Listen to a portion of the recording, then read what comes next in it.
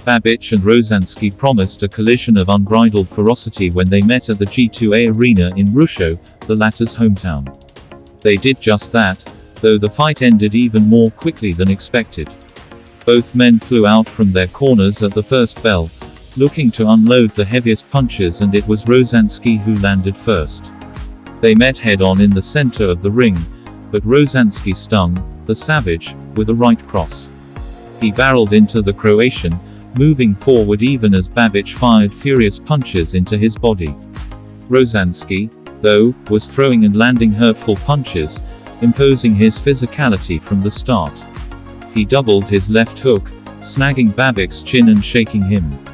Up close again, Rozanski's left hook swept into Babic's chin and nearly knocked the Croatian off his feet. The Savage was struggling to get his legs back under him, looking to hold for a moment before trying to throw punches back. It left him open for a further onslaught, and Rozanski knocked him down to the canvas. Babic rose, determined still.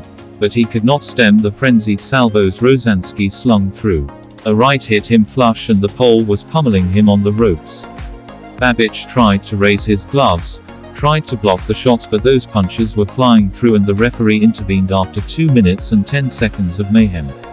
The G2A Arena erupted as the hometown hero won the vacant WBC bridgerweight title.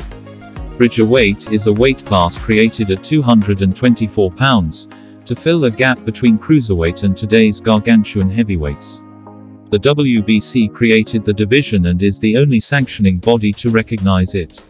It named the division after American schoolboy Bridger Walker, who saved his younger sister from a dog attack in Wyoming in 2020 and subsequently suffered bite wounds himself. It is a novel championship, but it creates opportunities for the winner.